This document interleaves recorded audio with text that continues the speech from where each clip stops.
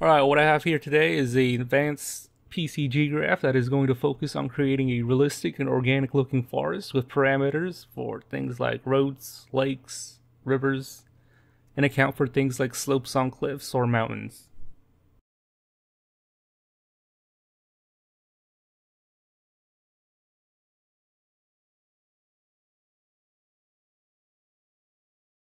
Alright, and right over here you can see our path spline. As you can see here, we can change the size of the road path and clear out the forest by making it as narrow or as wide as you need it to be.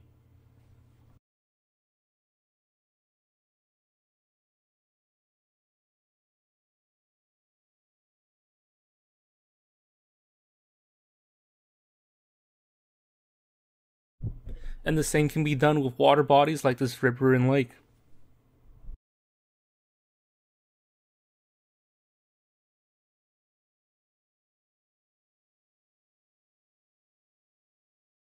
Alright, before we actually start, make sure you have all your plugins enabled. That's the Procedural Content Generation Framework, the Experimental Water plugin, and the Landmass plugin.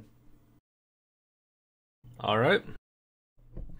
First create an actor blueprint, out a spline component, and then a PCG component. Create the main graph you'll be using and drag and drop it into here.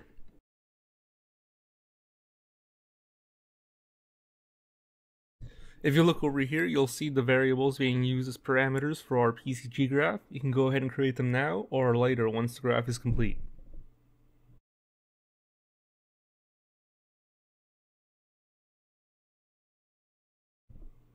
Now time to get into the actual PCG graph. First get spline data from self, then add a spline sampler set to interior.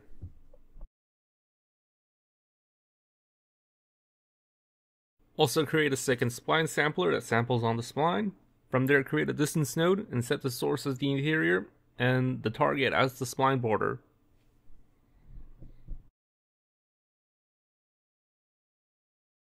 Follow this with a scale by density to scale down the trees near the border and project the points onto the landscape. Now create a density noise and split our points into 4 filters. These branches will control the ratio of the objects the graph will spawn.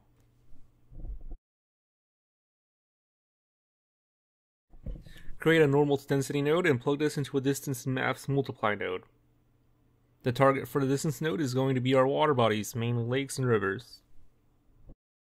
First create 2 get spline data nodes and set the actor filters to all world actors. The actor selection is going to be by class and select the classes of water bodies you'll be using. In our case, that's water body lake and water body river. Connect each one into its own sampler and set to interior. Then merge the points and plug those into our distance node. The original distance I used here was 2200 before I had it set to be controlled by the blueprint. Now credits to Michael Royalty for this next part. What we're about to do is scale down the size of our trees according to their distance to the water bodies, cliffs, and sloped ground. First start with a point filter and set the operator to greater than and the target attributes to density. The type should be double and set the value around 0.8. Now create a distance node and plug the inside filter to source and the outside filter to target. Plug this into an add attribute node, name it min-max and set the type vector to 2. Here's where you set how small you want your trees to be scaled in the X value and Y as the max scale of the largest trees. Plug these values into a map lerp node, setting the first input as our min-max X, the input as Y, the input 3 as density, and our output as density. Then finally use a maps multiply with input 1 as scale, input 2 as density, and output to scale. With this, any points within a certain range of our water bodies, paths, and cliffs will be shrunk down.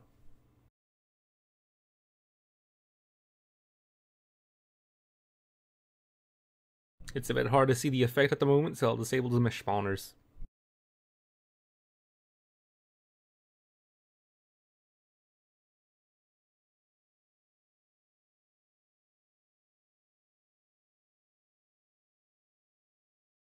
And also debug the distance node to highlight the points affected.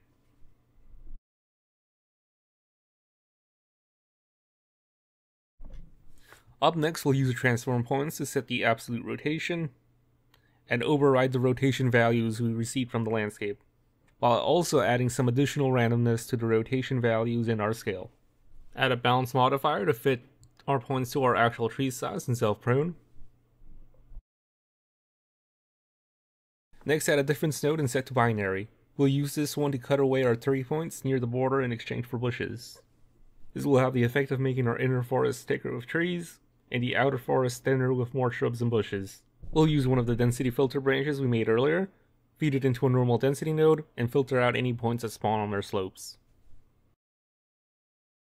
Use transfer points to randomize the scale and rotation, follow that with a balance modifier and a self-prune. Next is the distance and filter node that we'll be using to define the inner and outer forest. The target is a projection node that is linked up to the spline sampler made earlier for the spline border.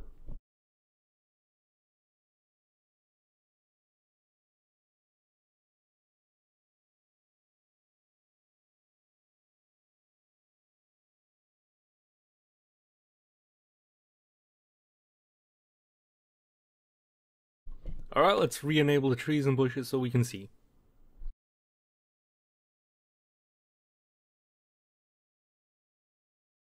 Up next is the road path. Set up a distance and filter node to cut away the tree points. Then create a skit spline data with the actor filter set to all world actors and select by tag. At this point, create a spline blueprint with the tag you want to use. It doesn't need to have anything else except the spline and the tag. Plug this into a spline sampler and set the distance on spline with an increment of 100. And then a balance model with an X set to 3, a Y to 50, and a Z to 60. And with this, the main trees are done. From here we'll be using subgraphs to spawn smaller subtrees, bushes, and grass around these main trees. These same subgraphs can be duplicated as many times over as you need to further spawn scatter objects like leaves, logs, sticks, and whatever else your environment needs. Let's open one up so you can see what goes on inside.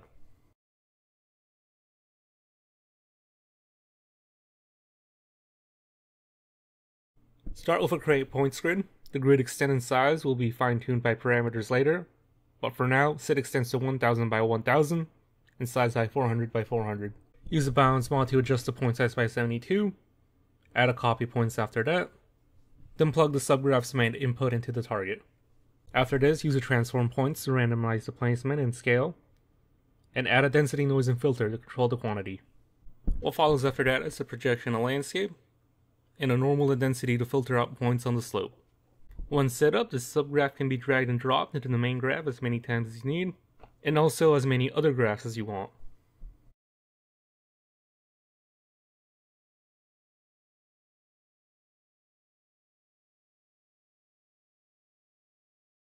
Now the only thing between here and the spawn are a series of difference nodes to ensure nothing overlaps.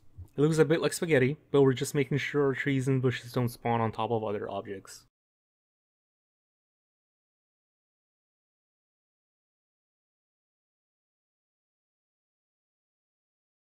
Our bush spawner also has a distance and filter node to pull them back from the water edge if they happen to be too close.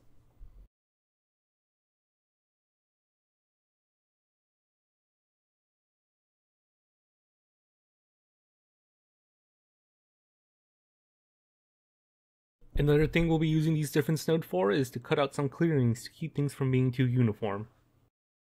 Using our first spline sampler, plug this into a projection node followed by a density noise and filter combo to reduce the amount of points used.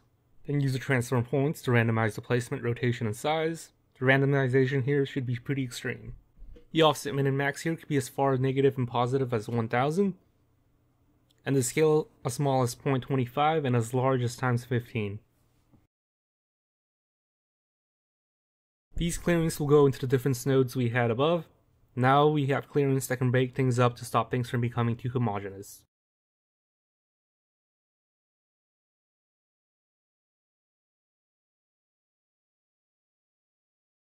The next part of the graph we'll need to look at are the rock points. Take one of the branches we made earlier and reduce the amount of points further with density, noise, and filter. Next, add a normal to density and filter to control the slope our rocks will spawn on. A transform points to randomize rotation and scale.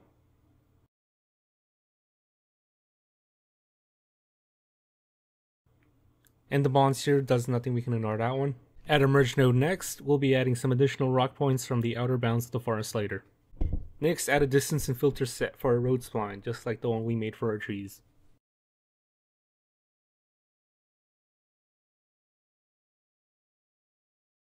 Next, we're going to make a new subgraph for our rocks.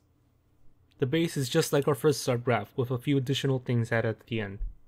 Again, credits to Michael Royalty for this fixing offset when scaling tutorial. What these nodes basically do is scale your offsets along with the scale of your objects, meaning that large objects will be affected more than your small objects when using transform point nodes to shift points up or down.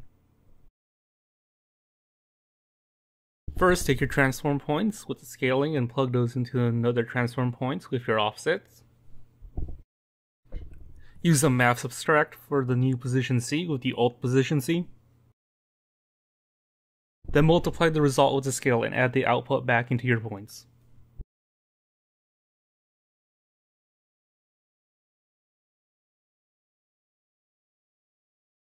The effect is barely noticeable here because the rocks are close and stale. But it would have looked odd if the rocks were much larger yet always exactly on top of the landscape, instead of being buried deeper in the earth as larger rocks tend to be.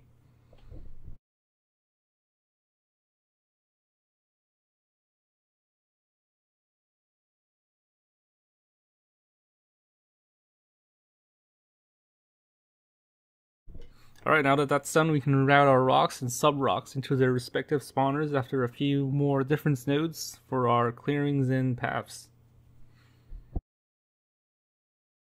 Alright, the next part is the outer forest that will spread out from the edge of the spline boundaries.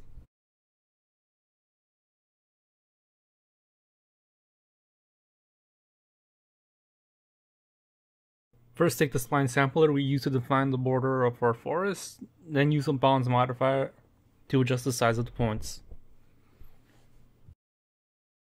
0.75 on the X, 0.75 on the Y, and 100 on the Z. Then transform points to randomize the scale, rotation, and use the offsets to spread the points outwards. Add a projection node, and then a normal to density and a density filter pair to filter the slope. The second transformation node over here is redundant. I'll have to remember to move some of the additional scaling happening here onto the first one. Now add a density noise that will be using the split of the forest border points into rocks, trees, bushes, and scatter. Create 4 density filter branches for this. One of them will be for the rocks, the other for the subtrees, third for the bushes, and the fourth for the scatter.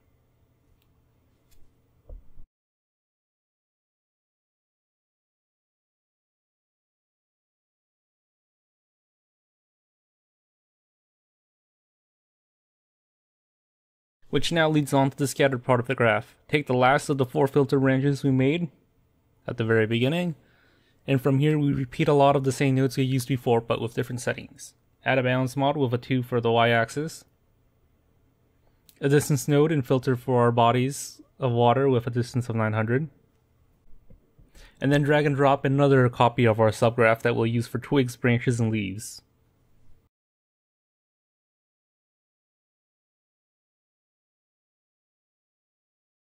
Plug the results into a distance node for our road spline and set a distance of 1/800 followed by a density filter. In the bottom portion of this, add the transform points to randomize scale, rotation, and offset. And the following transform points is to push your objects back down onto the ground, since the projection node places things directly on top of the landscape.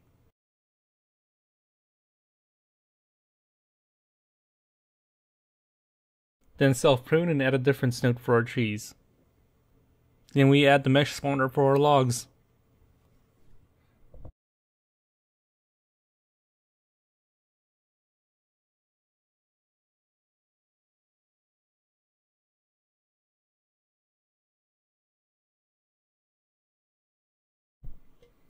Now back up to the top part, add a difference node and target the rocks.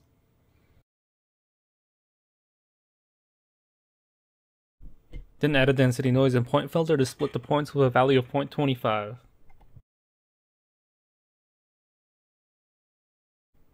Meaning that 25% of the points will become leaf scatter, and the remaining 75% will become twigs and branch scatter.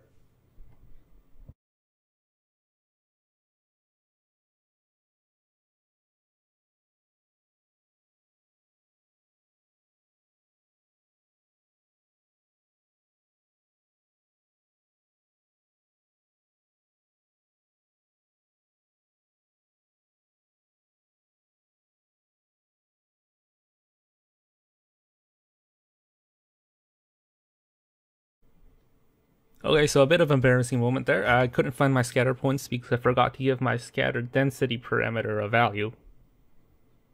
So it got set to 0.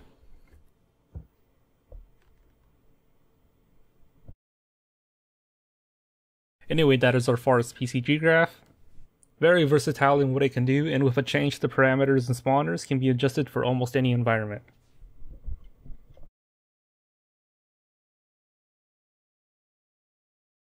But we're not completely done yet, because we're going to use the Landmass plugin with our spline to carve our path into the landscape's height and change the terrain.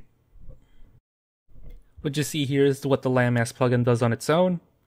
You can move the land patch around and scale it to either lower or raise the height.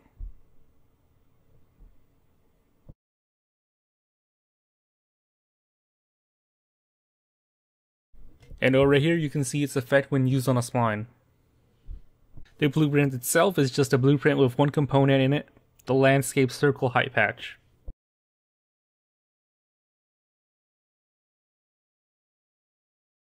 Get started with a get spline data, target the spline path by the actor tag, add a spline sampler with a distance along the spline of 325, add a projection node to set down the landscape patches, then a transform points to push the patches down. The extent modifier that comes after is for visual clarity and doesn't functionally affect the graph. Finally, union the points before feeding them into the actor spawner.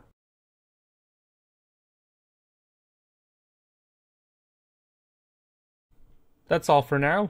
I think with a little more time the graph would be further optimized for faster generation, but its functionality is complete. Before I end the video, I have uploaded the PCG graphs to Gumroad, so if you feel like supporting a broke developer, you can go and download these graphs from the links below.